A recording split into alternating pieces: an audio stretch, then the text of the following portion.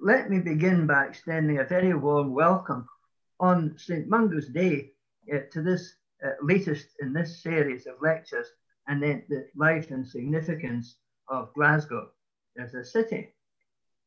But even although this is a happy day and a significant event, it's with great sadness that we need to record the sudden death earlier today of the Most Reverend Philip Tartaglia, Archbishop and Metropolitan of the Roman Catholic Archdiocese of Glasgow, at his home here. Archbishop Tartaglia was 70 years of age and had served as Archbishop in Glasgow since 2012.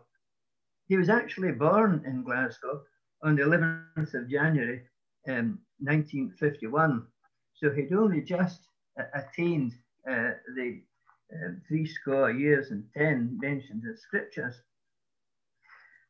Philip Tartaglia studied for the priesthood at the Pontifical Scots College and at the Pontifical Gregorian University in the Eternal City of Rome. Ordained a priest on the 30th of June 1975, Philip Tartaglia thereafter returned to Rome to study for his doctorate in sacred theology before assuming various parish roles along with leadership and teaching roles in seminaries in Glasgow and Scotland and in Rome. On the 20th of November 2005, he was ordained Bishop of Paisley in St Mary's Cathedral by my co-trustee, Archbishop Mario Conti, whom he was later to succeed as Archbishop in Glasgow.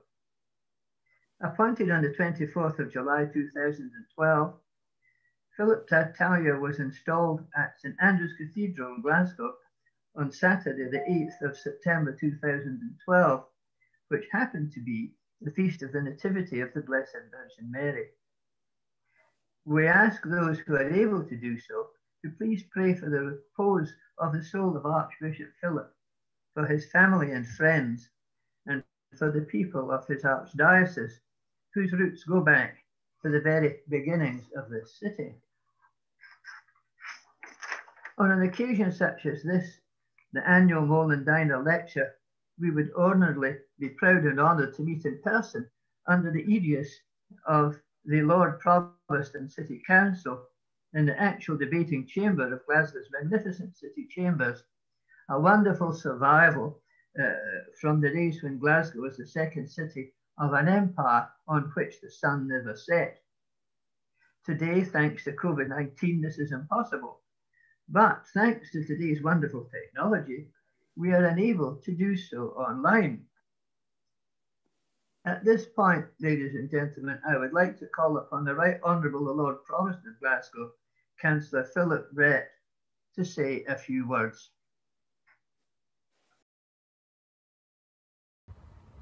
Tonight, I have the pleasure of welcoming you all to the 2021 Molendinar Lecture, which has been presented annually from Glasgow City Chambers since 2012. This year, of course, due to the current pandemic, the trustees of the medieval Glasgow Trust are bringing this lecture to us virtually.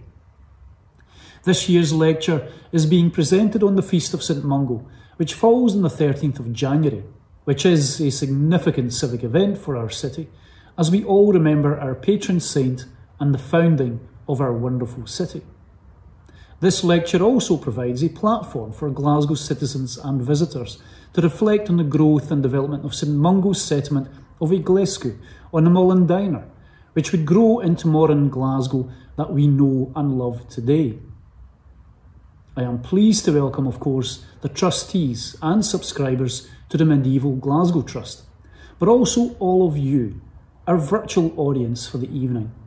And the redeeming feature of a virtual lecture is that we can be joined by a truly international audience. I am therefore also delighted to welcome our guests from across the United Kingdom and Ireland, and as far afield as Canada, America and Australia, as well as anyone in the world with a fondness and affinity for Glasgow and St Mungo. This year's lecture is entitled Coinage and Coining It in Glasgow.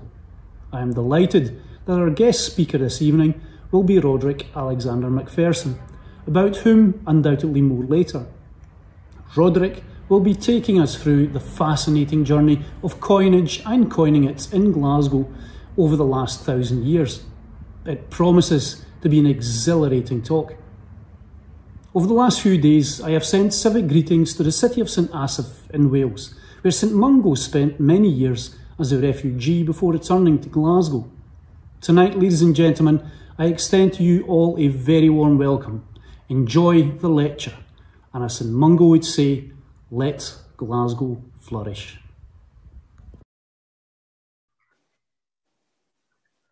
Sir, ladies and gentlemen, the overall purpose of the Medieval Glasgow Trust is to promote interest and enjoyment of the medieval history and significance of Glasgow, and that includes what Glasgow and Glaswegians have achieved and are achieving as a result of these foundations in the centuries to date. Last year, we had the honour of listening to Dr. Tristram Hunt of the Victoria and Albert Museum. This year, as we have heard from Lord Provost Philip, we will have the privilege of hearing one of Glasgow's most distinguished citizens tell us something about coining it in the city of St Mungo. Roderick Macpherson, or as I know him better, Roddy, runs one of Glasgow's best known and most significant owner-managed businesses, the firm of messengers at arms and sheriff officers called Rutherford and Macpherson, who have practiced out of the same premises in Glasgow since 1905. In the professional life of his primary calling, Roddy is a member of the Advisory Council on Messengers at Arms and Sheriff Officers, and he is a former president of their society. I first met Roddy and his wife Christine many years ago at a Glasgow Highland Club ball, where I was a guest and he was the secretary before going on to become the president. His long connection with Glasgow goes back for many generations, and like me, he is a former praeses of the Grand Antiquities Society, an association going back to 1756 for people who can trace their contemporary burgesship of Glasgow back for 3 or more generations. Neither of us, I'm pleased to say, look as if we went back in person to 1756. Roddy is a member of the Incorporation of Bonnet Makers and Dyers of Glasgow, one of the 14 constituencies of the Trades House of Glasgow, an integral part of Glasgow's civic government till 1975, and where the deacon convener of the trades still holds a very distinguished ceremonial role. Roddy's interest in money isn't merely pecuniary, as we're about to find out.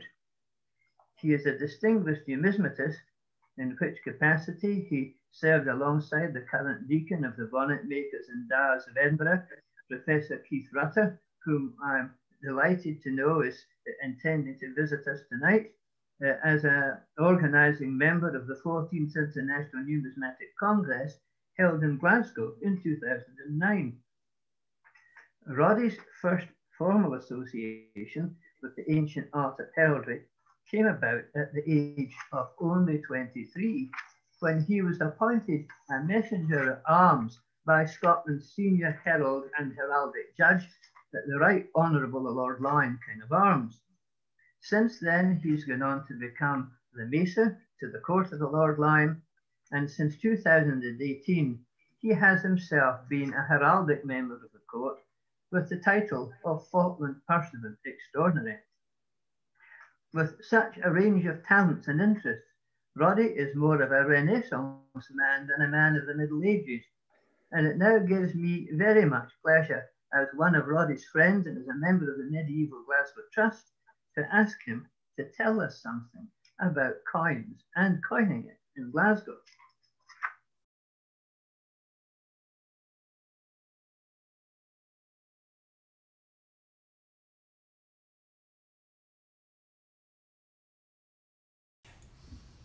Good evening, everyone. The Burgess Song of Glasgow, being a 20th century composition, sings appropriately of the vanished Molendinar, Let me begin by adding my thanks to those that are due to the inaugurators of this annual lecture for having delivered the sainted rivulet from its culverted confinement. I feel very honoured to have been asked to give this lecture, Glasgow Burgess, humble fellow as I am, and when first invited it came to me just clean aft luft. No prospect could be finer than to give the latest Molendinar. Now the song continues about a bell, the bird and tree, the fish and ring, their charms remain on the Glasgow Arms. And as well as inviting a Glasgow Burgess, you've invited one of the officers of arms extraordinary to speak to you this evening. And so I suppose it is expected that I say something armorial. And let me perhaps make a point rather mischievously. The first time I really noticed the Glasgow Arms was from a book in early childhood which was always accessible on the shelves at home, and on the spine it said Glasgow Ancient and Modern.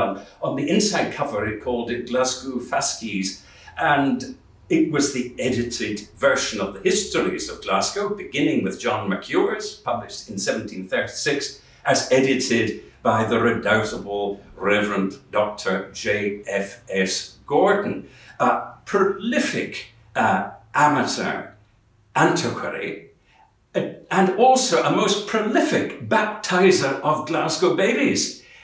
His work was published in 1872, and he was the incumbent of St Andrews by the Green until 1890, and he said he had baptized 40,000 babies, each, their parents having, as a sign of their faith, having presented half a crown. So there's my first reference to coining it in Glasgow. But Dr. Gordon's treatment of the Glasgow Arms is a little bit naughty, because he reprints the patent from the Public Register of all arms and bearings, dated in the year of grace 1866. It was not until 1866 that the ensign armorial of the city of Glasgow were recorded at Lion Office, and he mentions the shield, which is of ancient standing, and he mentions the supporters, 2 salmon proper, each holding in its mouth a signet ring or. And Dr. Gordon refers to those supporters as 2 drunken salmon, and prints an extract from a privately printed work of 1869 by one Mr. A.D. Robertson, and Mr. Robertson is praised for having produced a more tasteful version of the Glasgow Arms, and Dr. Gordon thinks an adjudication of superiority is possible for the work of this Mr. Robertson, instead of the work of the Lord Lion, King of Arms himself. The supporters, as given by Mr. Robertson, as I remember from early childhood, are the Dexter supporter King Roderick. This is King Roderick Hale, but in English, Roderick the Generous. And somehow, like the shield of Glasgow, there has a ring to it. But there, on the Dexter side, King Roderick with a sword, royally robed, and on the sinister, his queen, Queen Langworth. Now, King Roderick seems to get a very bad press from our legend of Glasgow. He sounds a bit of an ogre, and yet I think of him as a bright hero. He was, after all, it was said that the king who, victorious in battle, allowed for the survival or development of Christianity in Strathclyde. It was he who sent the message to Mungo, then in his new seat in Wales, return to Glasgow, and according to the hagiography, Mungo did indeed return from Wales, back to his first see in Glasgow, accompanied by 665 companions, and the biblically numerous amongst you will have realised how careful they must have been not to have picked up one more hanger-on. So there it is, King Roderick, I remember from childhood, and thinking that the version of the Glasgow Arms with him and with his mighty sword, Durnwin, one of the 13 wonders of Britain, did indeed make a lovely armorial design. But there it is. Now that I am a pursuant extraordinary, I know how serious it would be to go publishing bogus heraldry. Now, not only have you invited me as an officer of arms, I have a particular name as an officer of arms, and I'm Falkland pursuant. What is there to be said about Falkland and Glasgow? Well, here I'll show you a very scruffy photograph of me taking a picture of an embroidery from Falkland Palace. The reason for relevance being that it hangs on the walls of Proven's lordship. But I needn't have bothered, because there are more interesting connections between Falkland and medieval Glasgow. James Beaton, Archbishop in 1508 of Glasgow, before his appointment here, was the keeper of Falkland Palace. Indeed, the Beatons were hereditary keepers of Falkland Palace during the 16th century. And just to bring matters even more closely to home for Archbishop Conti, I think of the Archbishop's Palace, if I may so term it, in leafy Newlands. The lands of Newlands and Langside and other in those parts were the property of Archbishop Beaton until the year 1527, I believe, when he sold them to the Earl of Eglinton. Now, in having mentioned the Beatons, I am reminded of an occasion in 1997 when I had the honour to be chairing a public meeting in the Merchants' Hall, at which the current incumbent of the Archbishopric of Glasgow and a cardinal was the lecturer. And I began the lecture with these words: in the Reformation, Scotland's cardinal was beaten, but now he's winning. Now, that little aphorism I must not allow to be a source of too much pride. I remember that immortal line in Thomas Hobbes's Leviathan: words are wise men's counters. They do but reckon by them, but they are the money of fools. So I'd better be very sure that I've got a good reckoning of having come up with that particular anecdote about the cardinal. And my reckoning is twofold. Firstly, because I want to show you this evening some objects about Glasgow which I think are very interesting. And the last of the objects that I'm going to be describing comes from the Merchants' House of Glasgow. It hangs just outside the door to the Merchants' Hall, and it's the board entitled Scripture Rules for Buying and Selling. We can date it to around 1695, and I think it is a fascinating object. The second reason for my having given you the anecdote of Cardinal Winning's lecture in the Merchants' Hall is that it grounds us in George Square. And that's where I want to be, because it was supposed that this year's Molendinar Lecture would be taking place where all the other lectures have taken place, on the other side of George Square, in the city chambers and in the council chamber itself. And it was that invitation to be speaking in the council chamber which did have a bearing upon my choice of topic for you this evening. I remembered the last time I spoke in the council chamber was just over 30 years ago, the 6th of April, 1990. That glorious time to be a Glaswegian, when Glasgow was the cultural capital of Europe, no less.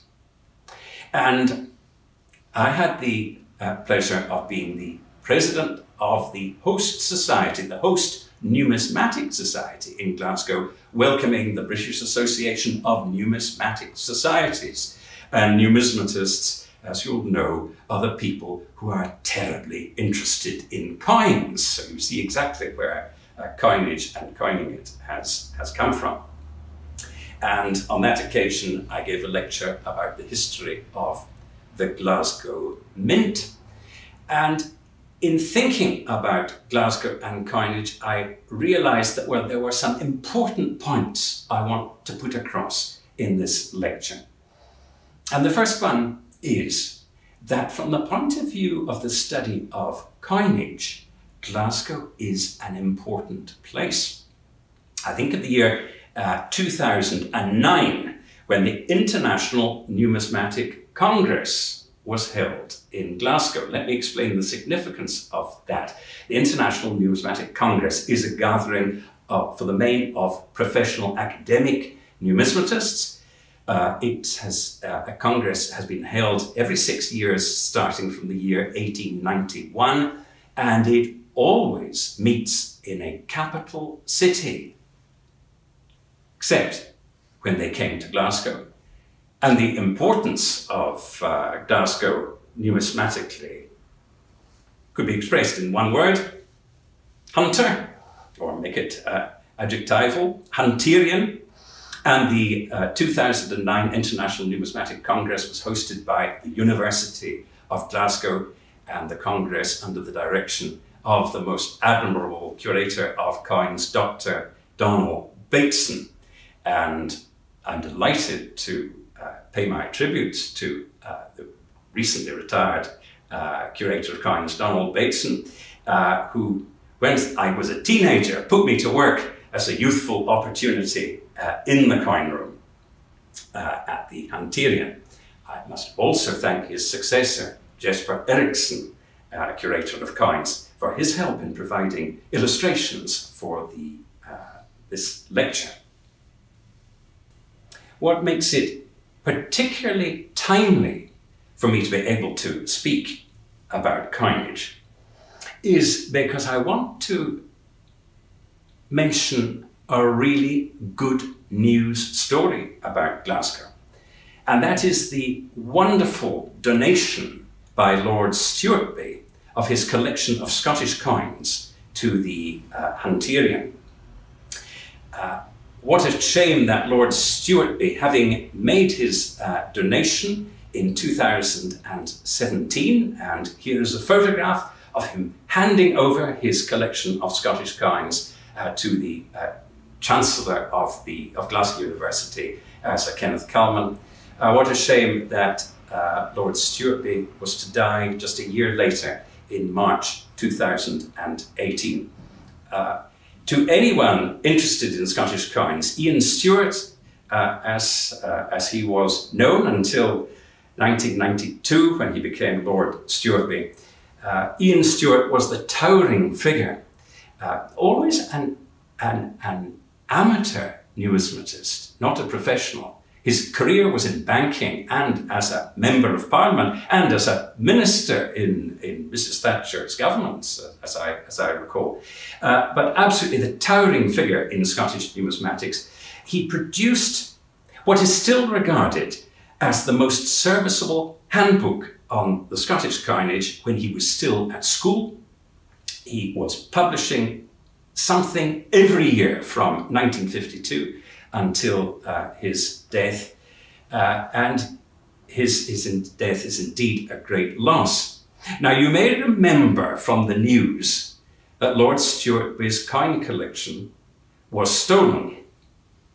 In 2007, thieves did indeed break into his Scottish home and took part of his coin collection.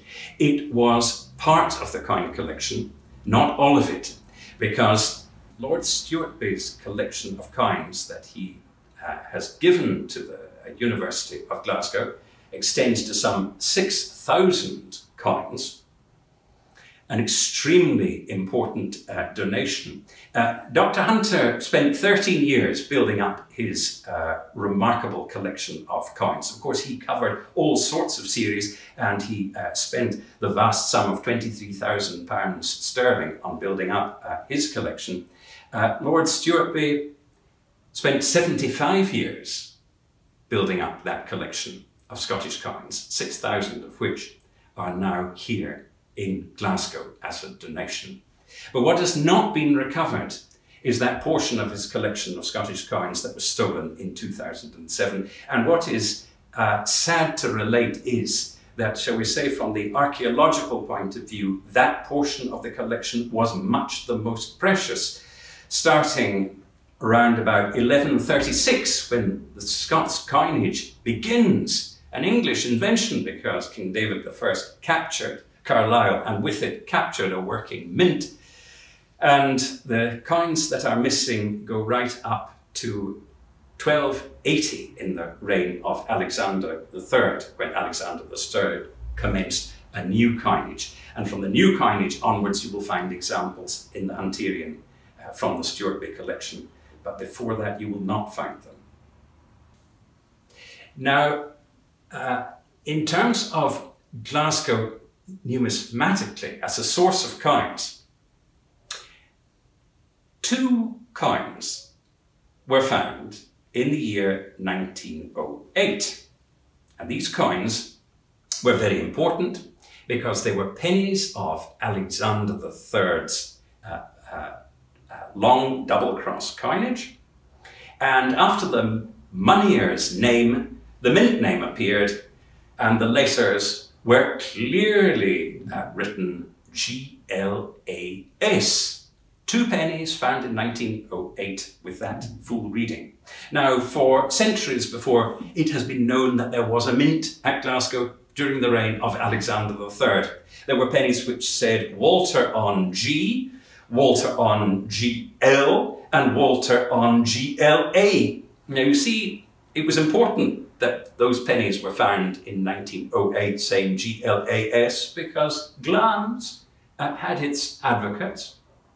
Those 2 pennies were found in Brussels, and I've spoken about European cities of culture and capitals, so let me plant this part of the story in Brussels.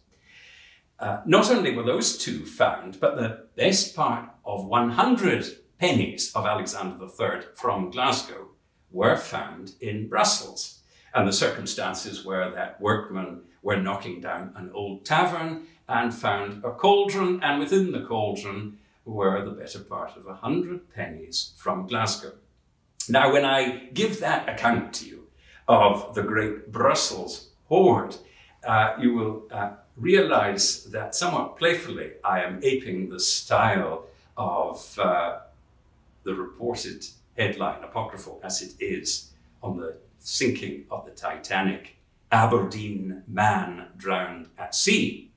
Because those 100 or so pennies of Glasgow formed part of a portion of some 2,000 pennies issued by King Alexander III of Scots. And those 2,000 pennies from Scotland, as found in Brussels, were outnumbered to the sum of 80,000 by pennies of the English king. And altogether, the hoard of coins found in that cauldron numbered some 150,000. And if you're interested, you can go to the Guinness World Records and you will find that is recorded as the biggest deliberately hidden hoard ever to have been discovered. Glasgow numismatically is not so much an important mint. The output from Glasgow during the reign of Alexander III was not one of the major ones. The major mints in the reign of Alexander III were Berwick, Roxburgh, Edinburgh, Aberdeen, Perth.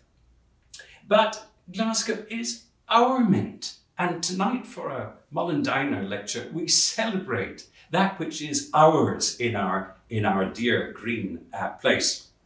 And the significance of discussion about Glasgow as a mint, I suppose, turns much upon the possibility that the striking of money in Glasgow was part of the privileges of the bishop.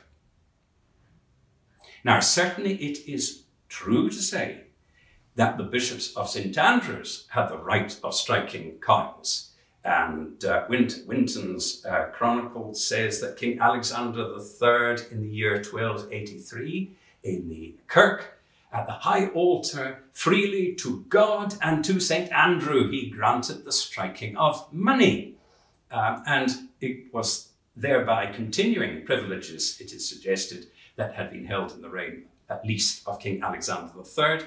And there's a golden charter of 1483 which confirms the Bishop of St Andrews' right to strike money, and another one in 1553. And of course, the striking of money was a source of profit, although you had to be run a very tight ship in striking money, and everything needed to be measured perfectly. Otherwise, there would have been considerable losses ongoing through the process of striking money, because the value of the silver in bullion was crucial, and the fact that 150,000 pennies could all be found in a cauldron in Brussels gives you an idea that what they had all in common was they were all penny size, they all had the king's head on one side, and whatever the inscription was, they bore faith as being worth the money in silver.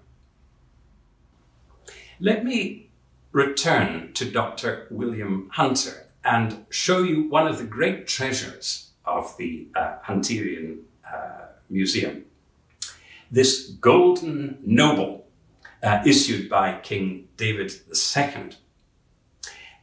We know the purchase price for this. It was £21 sterling in 1780, a huge price. It's simply described as a Scotch David. Well, for £21, it must be this coin. It's one of the rarest of the Scottish coins. It is a magnificent specimen, and it represents the copying of the Scots of the English pattern, because King Edward III had very recently issued a coin almost to exactly the same design. It's the first example of a gold coin being struck in Scotland, and armorially, it's significant because it's the first time that the lion rampant within the tressure, double tressure, appears on a Scottish coin. Something very wonderful happened in opening the British Numismatic Journal in 2015, when there was published an article showing a detectorist's find of a farthing from Suffolk. A farthing of King Alexander III, amazingly not having the king's portrait on it.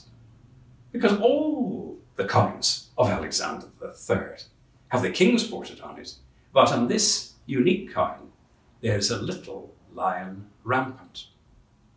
So it is amazing what is still being found. There wasn't any hint through the records of the coinage of Scotland of there ever having been such a coin having a lion on it from the reign of Alexander III.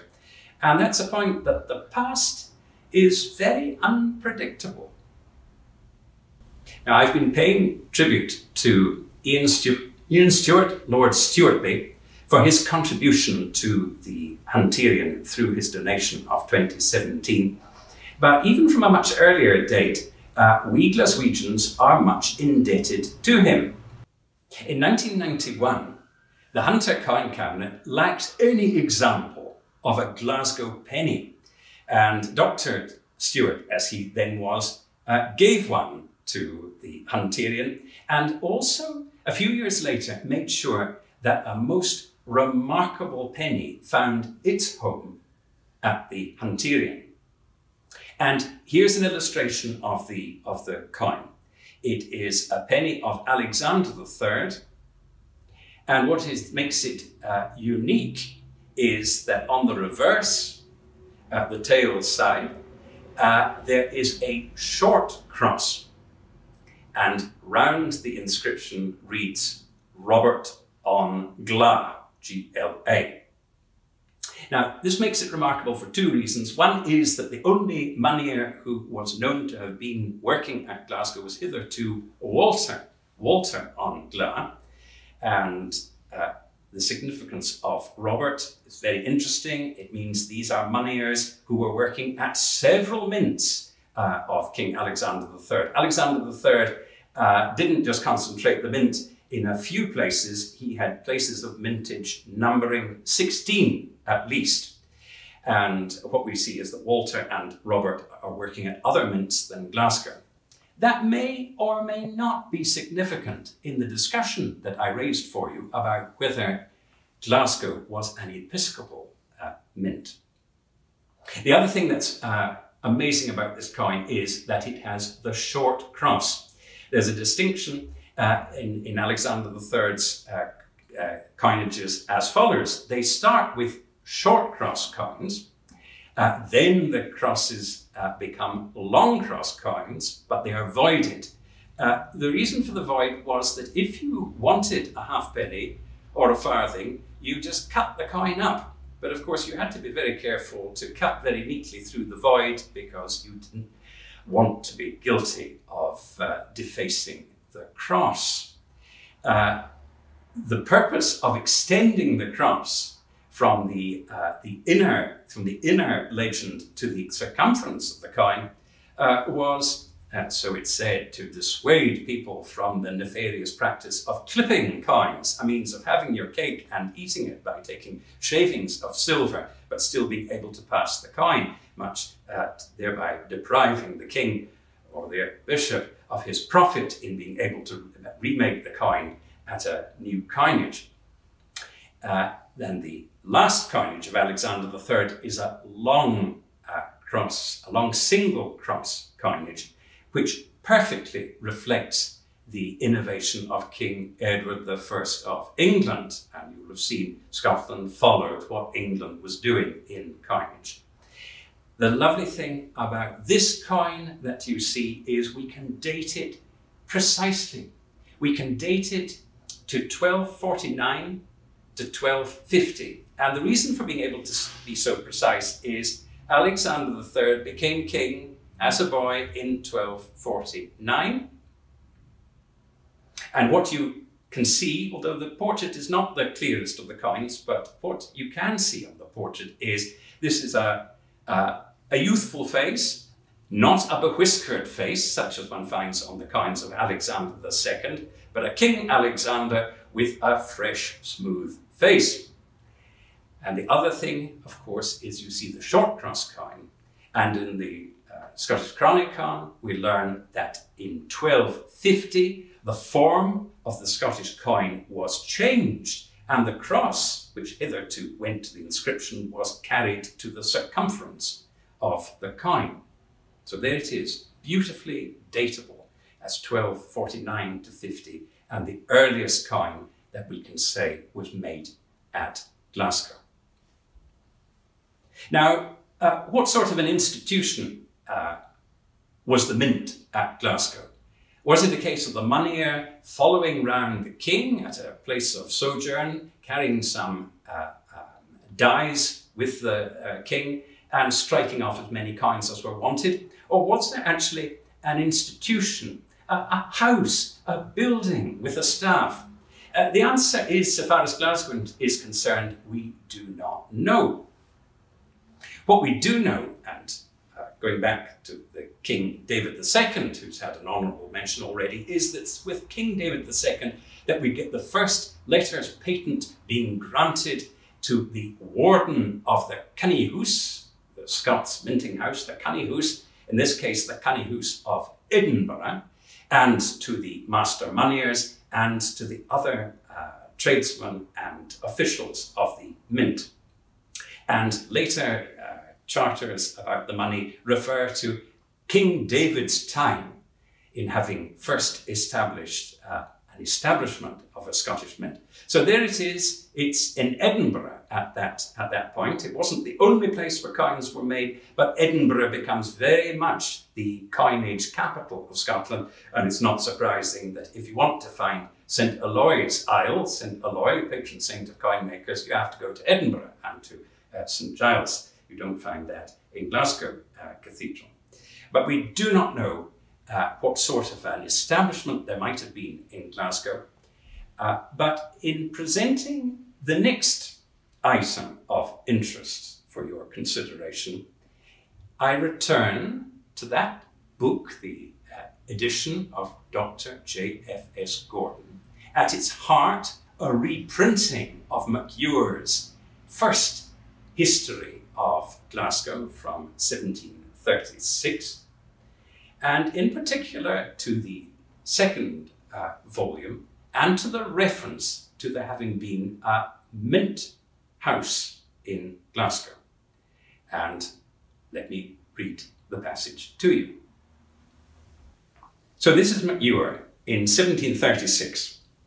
There has been a mint house here also, as was in most of the considerable boroughs, for some of the coins of King Robert III bear to have been stamped here, and have the king's picture crowned, but without a sceptre, and Robertus de Gracia Rex Scotoro. In the inner circle, Villa de Glasgow, and on the outer, Dominus Protector, some of which are preserved in the cabinets of the curious, and some were found lately by masons among the rubbish of the office house, as Mr. Russell informs me, who is governor of the correction house. You can see from this page in the book an illustration of the Dry Gate, which of course has been part of old Glasgow, is a convincing enough place, I suppose, for the location. And I'll call attention also to the 1830 edition of MacEwer, a little footnote. And Dr. Gordon, you missed publishing this footnote, although you were so careful with your scissors and paste in so many other respects. On the subject of the king's picture crowned but without a sceptre, this footnote appears. There is one in the possession of a gentleman of this city with the sceptre. Well, I think the example which is referred to in that edition of MacEwer in 1830 is the coin that you see on the screen. It purports to be a groat of a King Robert issued at Glasgow.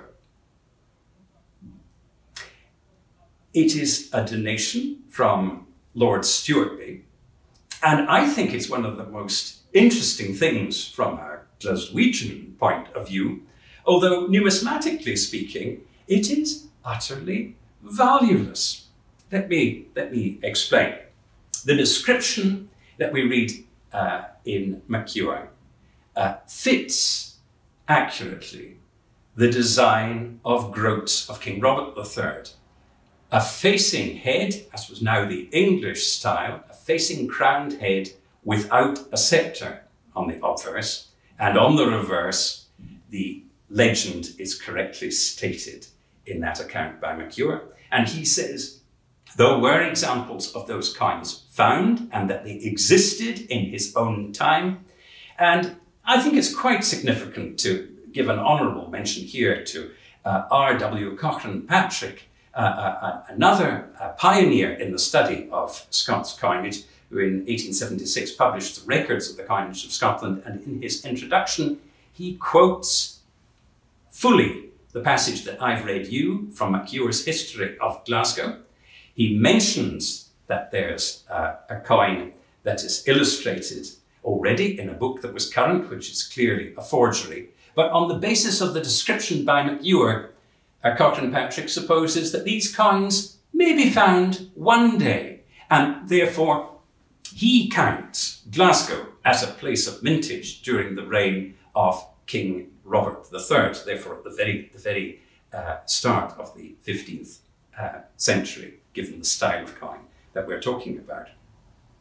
But I said, numismatically speaking, the coin that you see is valueless. Ian Stewart, as he then was, when I asked his opinion on that coin, said he considered it a 19th century, possibly 18th century invention. It's quite instructive to see quite what the producer of this item has done. In the first place, it's ended up being noted in history books in the 1830s, and in 1868, an outline drawing of what I think is probably this very piece appears in Lindsay's second supplement to the Coinage of Scotland, and here you see it on the screen. Everything is wrong with this coin. In the first place, the obverse appears to be a groat of Robert II. We know it's Robert II, and the B behind the king's head stands for the moneyer Bonagius, but in this case it stands for B for bogus. The sceptre doesn't look at all right, and altogether it does not look right. The reverse is no less fun to consider. It gives an abbreviated version of the outer legend that is suitable for a half-groat. And in showing the pellets at the centre of the cross, rather than mullets, it presents itself as being a coin of Robert III, whereas, as I've said, the obverse is obviously of Robert II. And what's also bizarre is that the legend Villa de Glasgow starts in the wrong place, because it should have started in, heraldically speaking, in the second quarter, that's as it were at 12 o'clock, whereas in fact it starts at 6 o'clock. So altogether this is an intriguing concoction, and I can only think it's a sign of the interest of the curious who had their cabinets in the 18th century and were no doubt very interested to know that Glasgow, which was such a rising and interesting and historically significant city, could claim to be a point of interest in coinage, not just in the reign of Alexander III, but of Robert III. Well, there it is. I'm inclined to the view of Cochrane Patrick that authentic coins will one day turn up. It's significant, perhaps, that King Robert III did have a place of mintage at Dumbarton. So it does make sense, but there it is. It is very much a conversation piece, and a piece which has been donated for our enjoyment to the Hunterian.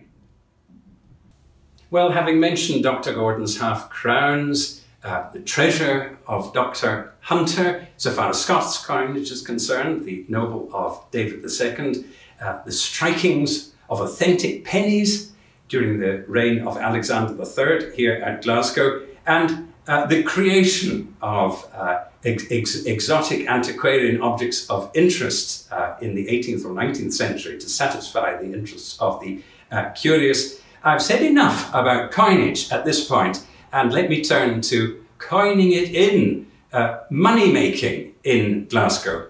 And I go back to the significance of the Merchant's House of Glasgow, the home of the amazing board. And here is the board that I'm speaking of with such enthusiasm. Scripture rules on buying and selling.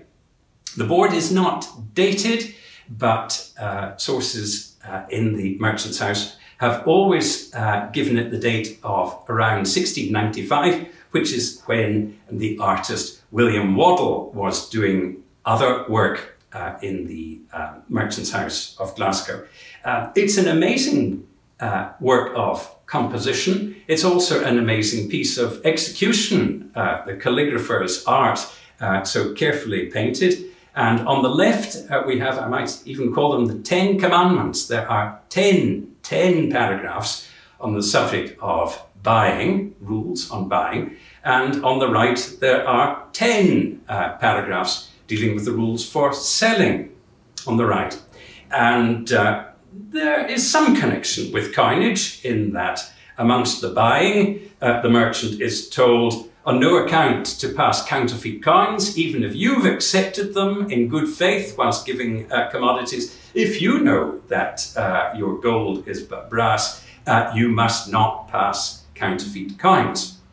To give you some flavour of the work of the composition, however, I'll read you first the first rule on buying, and then I'll read you the first rule on selling.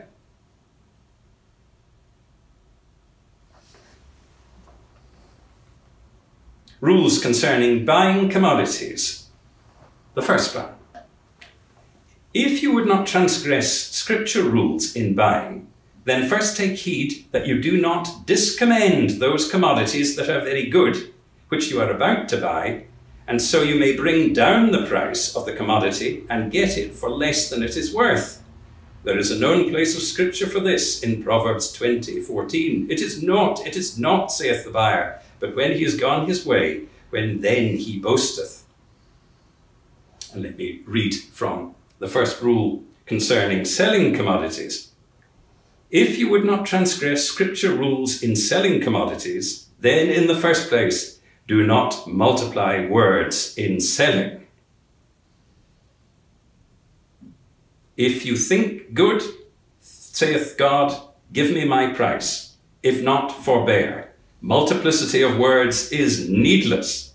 In a multitude of words, saith Solomon, there is sin. And then it adds, quite in the spirit of our COVID-19 age, men should not lavish and frolic in a shop.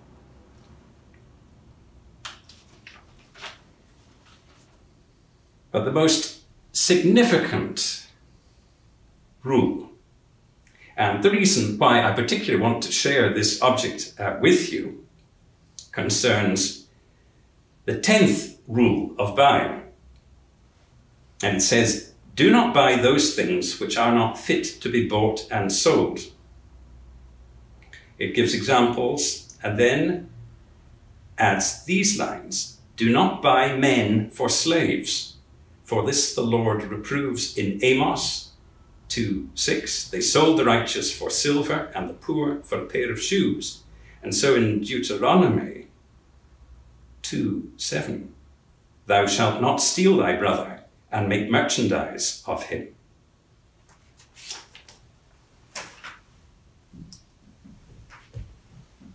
This, as I've said, is a board put up in the merchant's house, dated to 1695. And when James Denham, in his History of Glasgow, published in the later 18th century, noticed it was not there on display, he supposed that the merchants of his time were conducting their business according to a different monitor. One fears the power of the bank balance being the monitor, the business ledger, instead of the rules that had been put up in the previous century. The board, I think, is significant first of all, in having given us, as it were, a gloss on scripture, a change, in fact, because the reference to Deuteronomy is not entirely accurate. It actually comes from 24:7, not 2:7. And it is a paraphrase of Deuteronomy 24:7. If a man be found stealing any of his brethren of the children of Israel, and maketh merchandise of him, or selleth him, then that thief shall die.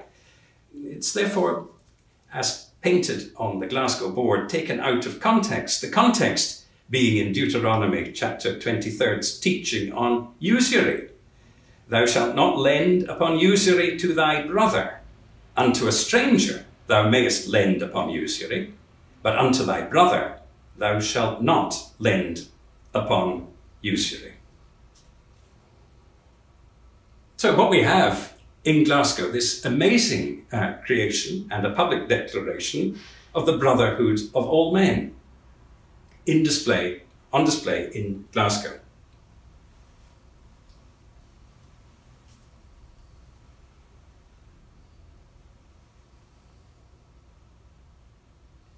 Now, of course, the Glasgow merchants were overlooking what they knew about within Scotland, and that was the state of slavery, really, the slavery of the colliers and the salters, who would not get their liberty from bondage until the Acts of 1775 and 1799.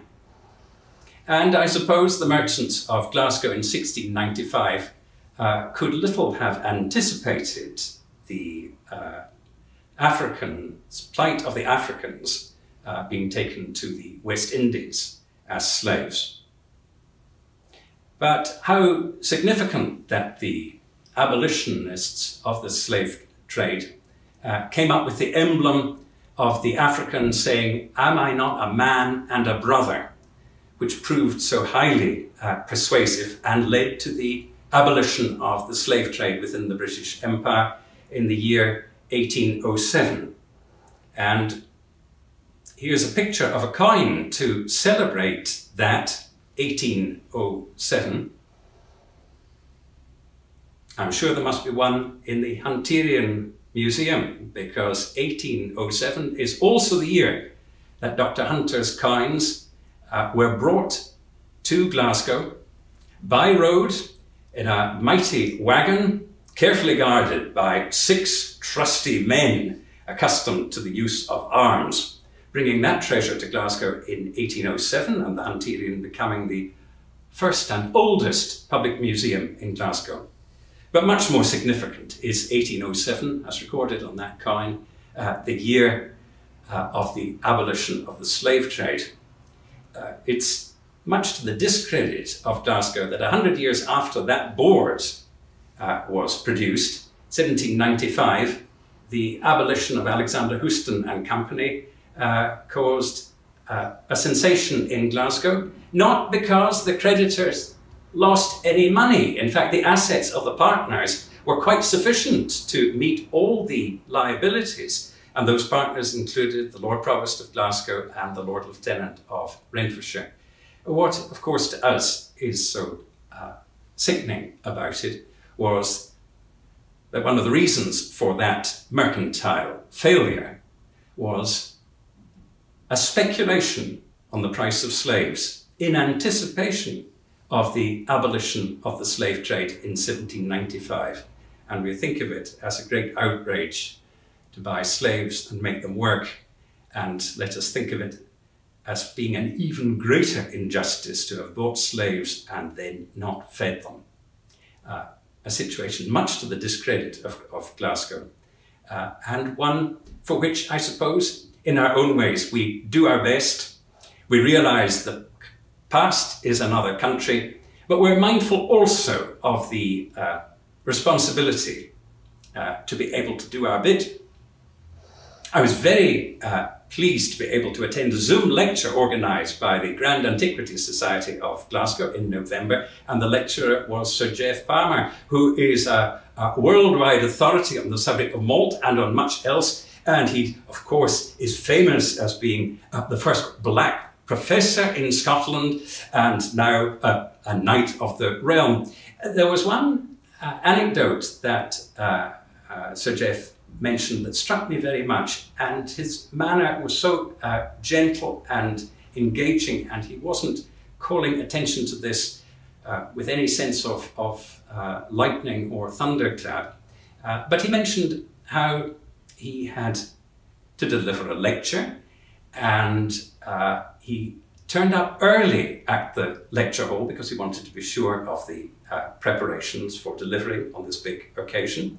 And he met the very charming young person who was in charge of the venue, and he said, "I've just come to check, I'm here to give a lecture at 3 o'clock.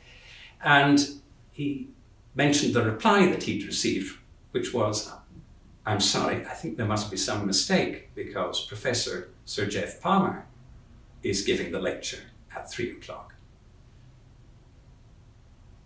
Now, I've mentioned quite a lot of my heroes of old: King Roderick the Generous, Dr. William Hunter, and Lord Stuartby. That's a lot of men. Let me give some gender balance here and say that Glasgow has produced 2 of the most eminent numismatists who happen to have been women.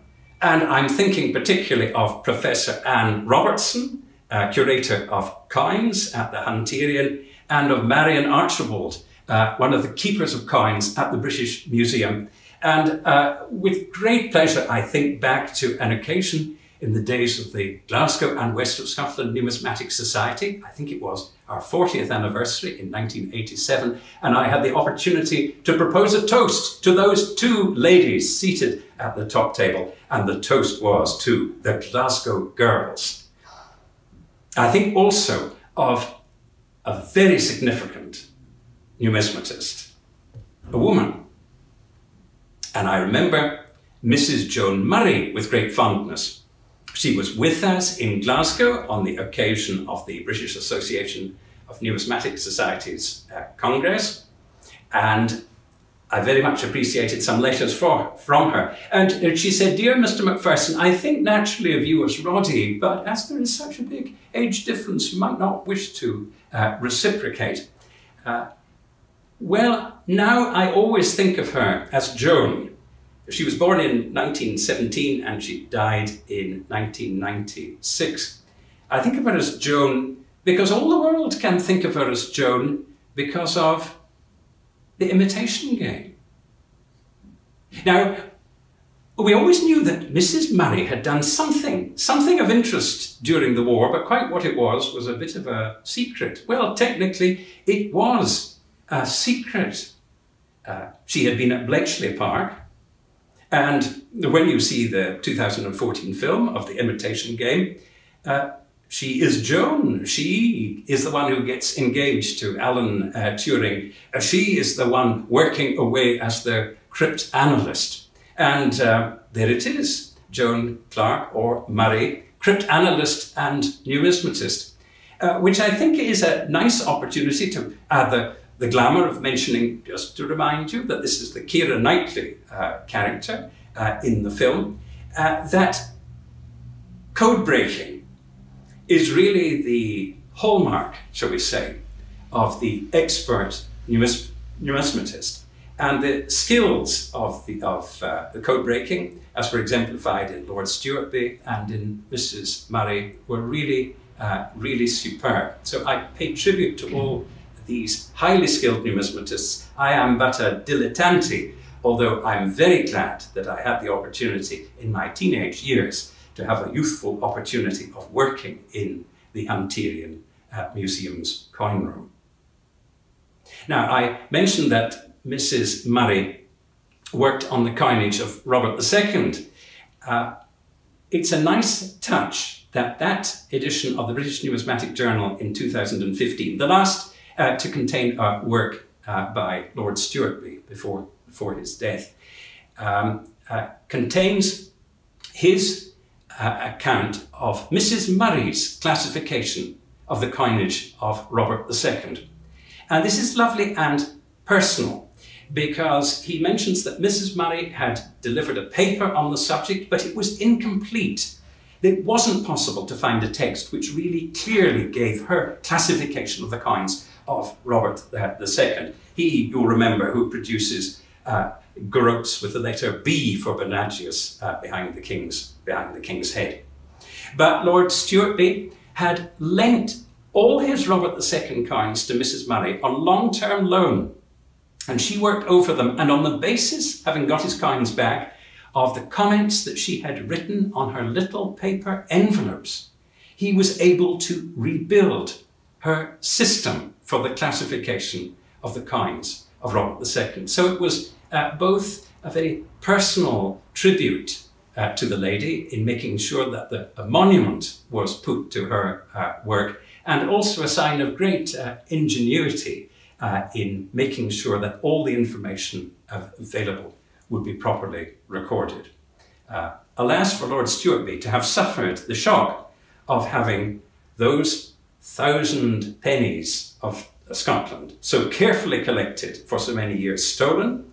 If anyone who ever hears this recording and knows anything about the whereabouts of those coins, do be sure to get in touch with the police. A substantial reward was offered right away and has never been claimed. And what's important to remember is that, just like Dr. Hunter, Lord Stuartby had an eye to the public and has made a public donation of his coins. There's so much for which we should be grateful about Glasgow. There's also so much, I suppose, in which we need to do better. We gather this evening on the 13th of January, and there's better historical reason for us being confident that St Mungo died here in Glasgow on this day, some 1400 years ago, better reason than for supposing that our ancient Glasgow Fair was ever meant to be taking place in the second half of July. Thank you for gathering on this special occasion. Thanks to all who have made the 13th of January a red letter day in Glasgow. Growing up in the city, I don't think I was aware of St Mungo's Day, had the work of Reformation gone quite so far as that.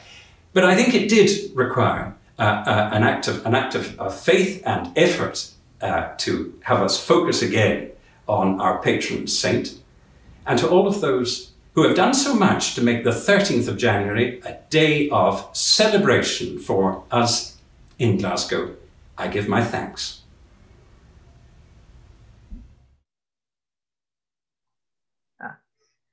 Ladies and gentlemen, that was an absolutely splendid talk by Roddy. I think you will agree, and the depth of his information and its range truly enlightening and really most enjoyable.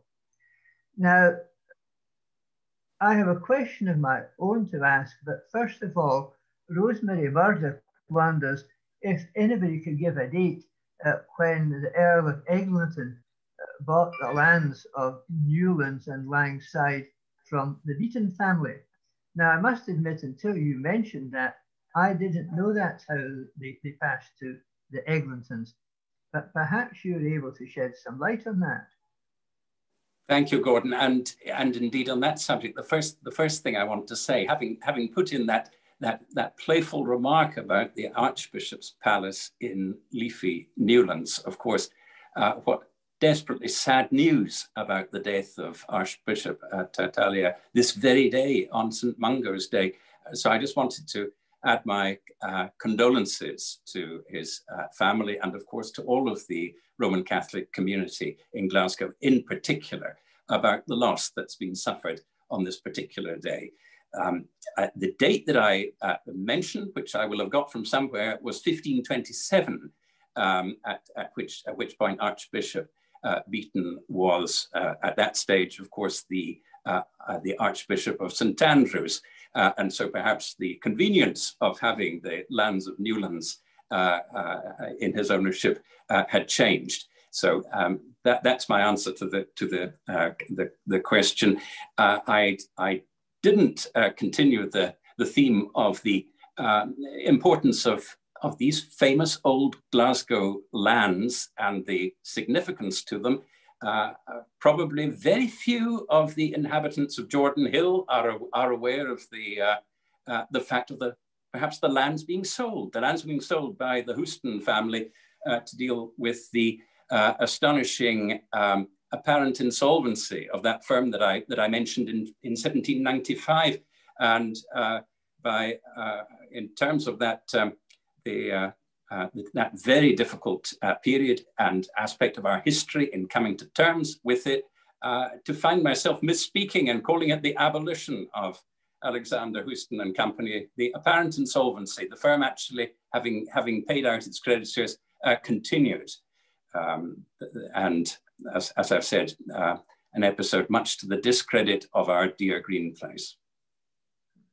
That's all very interesting, Roddy. Former Deacon of the Tailors and Deacon Convener of the Trades of Glasgow, Roy Scott, is watching us tonight, and he would find it interesting to hear you mention 1527, because that is the date upon which the Incorporation of Tailors of Glasgow first became a corporate body.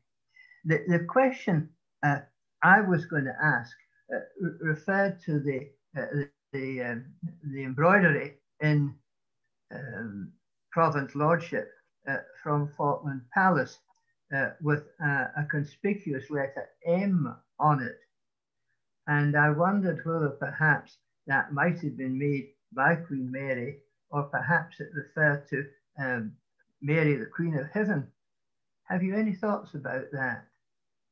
I wish I could give you more information about it. I think I took a photograph of the label right beside it, but I couldn't find it. And of course, these days it's not possible to go and look in our oldest house to see the exhibition. I rather think it didn't specify that it was the work of Mary, Queen of Scots, because, well, even in my own home, I have a piece of embroidery of needlework which claims to be the work of Mary, Queen of Scots, whilst in prison in England. And I have no evidence at all to suppose that it really was, but there it is, it says it on the frame. And indeed, most bits of embroidery, I suppose, of a certain period and having the letter M will naturally come to be associated with, as you say, either Queen Mary of Scots or Mary, Queen of Heaven.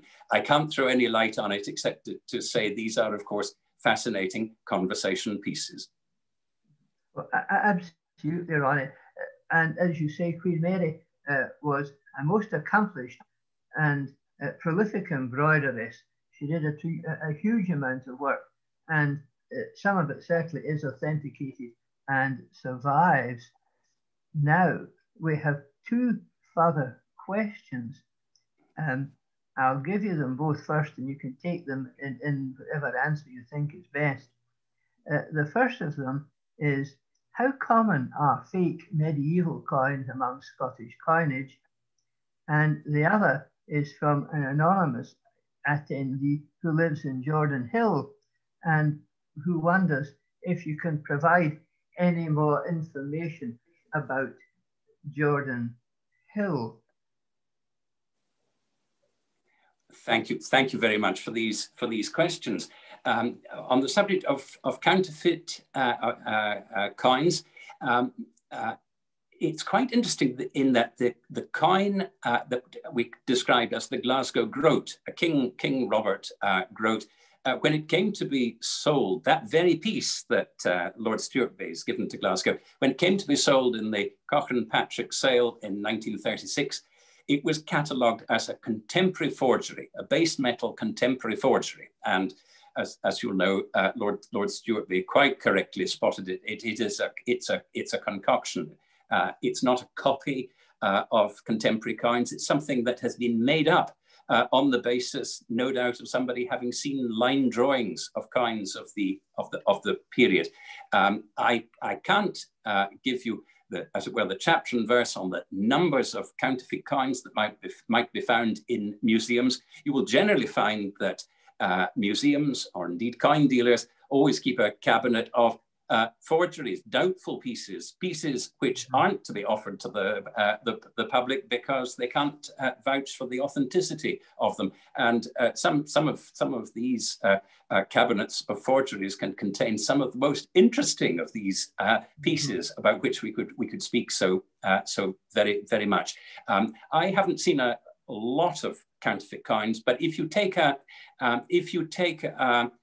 medieval pennies, generally by dropping them on a hard surface, if the sound is terribly flat, you may be pretty sure that it's a coin which has got far too much lead in it.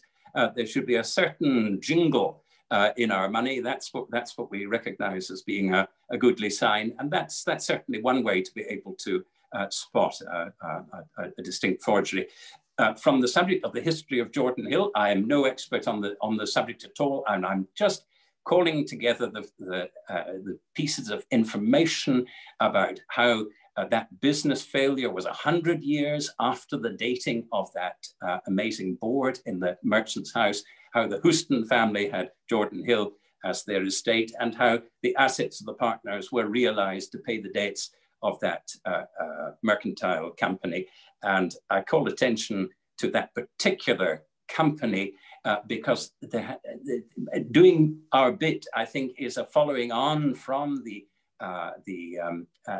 emphasis that we had last year about Black Lives Matter, Sir Geoff Palmer's lecture, which was such an important contribution, I think, to Glasgow life by having considered Glasgow and its links with the slave trade. And it calls to mind the fact that these very shrewd and hard-nosed Glasgow businessmen speculated in 1795 on the fact that the abolition was going to go through much sooner than in the year 1807. Roddy, we've been talking a bit about forgeries this evening and coining, you might say. And I'm aware that in the law of England, forging coins was high treason. And there were lots of versions of felonies and crimes that were high treason. And for men, the traditional punishment for high treason was hanging, drawing, and quartering. And for women, it was to be burnt alive, which apparently still continued into the 18th century. Can you say anything about such coins and such crimes and their punishment in Scotland? Because I know nothing about them, I'm pleased to say. Well, Gordon, thank you for introducing that particularly gruesome note into our evening. Certainly, for clipping, the traditional punishment was the cutting off of the hand, and as you say, the forgery of forging coins could lead to capital offence. So it's. I'm very grateful to my friend, I think she's listening, Leanne Mitchell, who has just directed me to a song called "The King of the Coiners," and it's about a clipper. That was how he made his money, by clipping coins. So it's a very interesting part, I suppose, about crime and punishment. And given the as we know about that part of the past, given the difficulty in detecting crime, so much more serious were the penalties. And it's a grisly topic. Mm-hmm. Absolutely. And thinking about it a little bit further, I do recall having read somewhere in the proceedings of the Society of Antiquaries of Scotland that the penalties in Scotland tended to be rather less than that, because rather like in England, the juries tended to wish to acquit people who were accused of capital crimes rather than seeing them suffer in that way. Now, well, Gordon, if ever I'm up on a charge, I will get you to be my lawyer. That was never my area of expertise, Roddy. Charities of succession and things like that were more my style. But another question has come in about the board behind you, referred to by the questioner as in the Trades Hall, but of course it's part of the Merchant's House furnishings, and that is whether there's a reference to buying and selling of slaves as such, and does it even include profiting through the results of the slave trade, such as in the profits from tobacco and cotton trades, etc. So are you able to say a word or two about that aspect of the board, Roddy? Well, it certainly exhorts the buyers and sellers not to enter into sin and not to buy things the buying of will be related to services which are sin. So whilst it says nothing more on the subject of slavery than I quoted to you, it does certainly exhort the traders only to be dealing in objects which are fit to be dealt with, so that they are not going to be leading themselves or others into sin. And the date of that board, I guess, circa 1695. And on the subject of dates, I found myself misspeaking once again when I mentioned the date of 1991 for Dr. Stewart's first donation of a penny of Alexander III. I don't know why I said 1991, because I meant 1981. And the penny to which I called so much attention, the 1249 to 1250 short cross penny, was found at an auction in 1984. And it was very much to the generosity of Ian Stewart to make sure that coin didn't stay in his own collection, but found its home at the Hunterian. Roddy, and thank goodness it has. I have a question in with regard to heraldry from Robert Matheson, who refers to the flag of the Trades House, in which he says depicts the Glasgow coat of arms on a red and white background, and he wonders what significance might attach to the colours. Now, while you're thinking about that, I'm aware that in the regalia of the Merchants' House of Glasgow, there is a medal which depicts just such a design, which nowadays is the duly matriculated shield part of the armorial achievements of the Trades House of Glasgow, with the motto, "Union is Strength." And there's also a depiction of those arms in the cathedral without the motto, as well as one with it.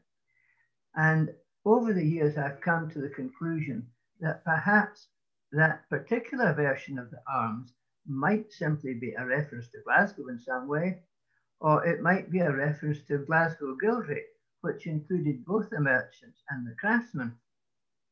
But Robert's question really was to do with the colours in the field, argent and gules.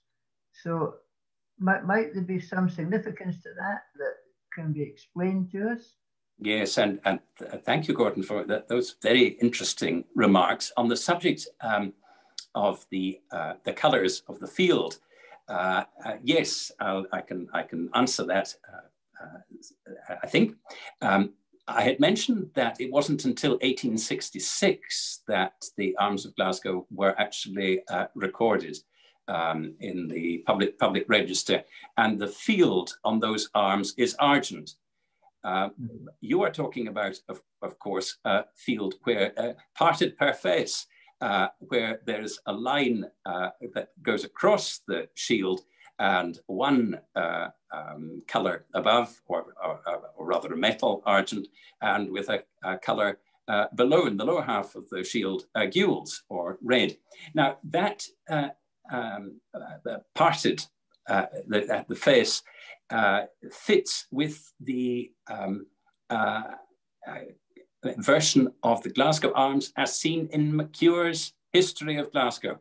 And I think that we go back to this book of McCure having been the first history, having an illustration of the arms. I think probably it was a very influential book from that point of view, because people saw what was said by McCure to be the Glasgow arms. And I think that probably explains why, as you say, the Lord Dean of Guilds badge of office has the same parting of the field and many other coats of arms. And thank you for the questioner who's referred to Trades House arms. I suppose it does work out well because it's a means of differencing those organizations from the arms of the city. But it so happens that McCure indicates that the city or the town's arms had this parting, being parted per face. Thank you very much, Roddy.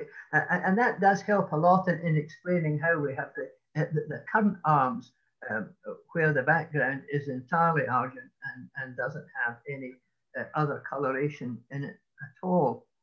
Now, our first question was to do with the trades nearly, and the last one is as well, Alpha and Omega, and it is from former convener of the Trades of Glasgow, Mr. Roy Scott, and he says, the Alexander III reverse shot cross coin depicts two horsemen.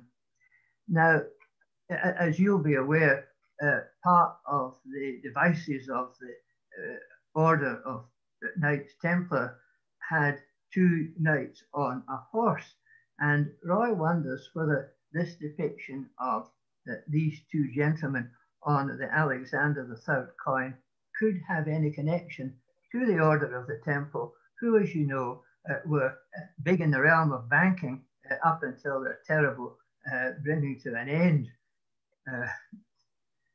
Is there anything that one can say about that, Roddy, please? Well, let me say hello, Dr. Scott. Very nice to know that you're here. Thank you for the question. I'm in a way, you must have wonderful spectacles or a very powerful magnifying glass to be able to see two horsemen in the penny of Alexander III. I've never even seen one. All I can see is the picture of the king's head, and on the reverse, I suppose these stars or mullets sometimes look like spurs, but I don't think there are two horsemen on the penny. But I must say, from the point of view of the lettering and the like, one has to say quite a lot of the reading has to be taken as a bit of an act of faith. I was very grateful to my numismatic colleague, John Goddard, who was discussing with me, had I seen the halfpenny of Alexander III, which had come up for sale just last year in the summer. And it's a Glasgow halfpenny, a cut halfpenny. And I believe it's perhaps a bit of an act of faith, but I believe I read GLAS and the letter ROB. So another of these amazingly rare finds has just turned up, a halfpenny of the moneyer Robert, showing a different reading, a fuller reading of Glasgow with an S at the end. At least I could see there was a letter there, and I like to believe it is an S, but it takes some doing, what we can see in some of these coins, and bringing out the inscriptions of coins, particularly with these early medieval coins, very highly skilled work.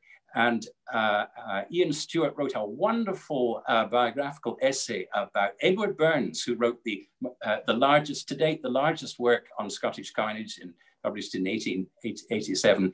And Ian Stewart mentions from one of Burns's letters, he's talking with another numismatist about how he's putting pennies of King David I wrapped in tissue paper into the heel of his shoe.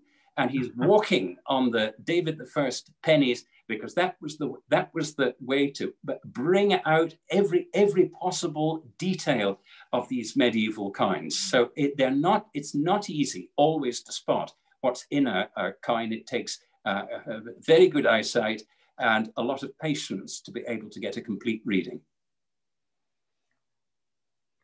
Roddy, thank you so much for not simply your talk, but the magnificent way in which you have answered our questions and been responsive to all our queries.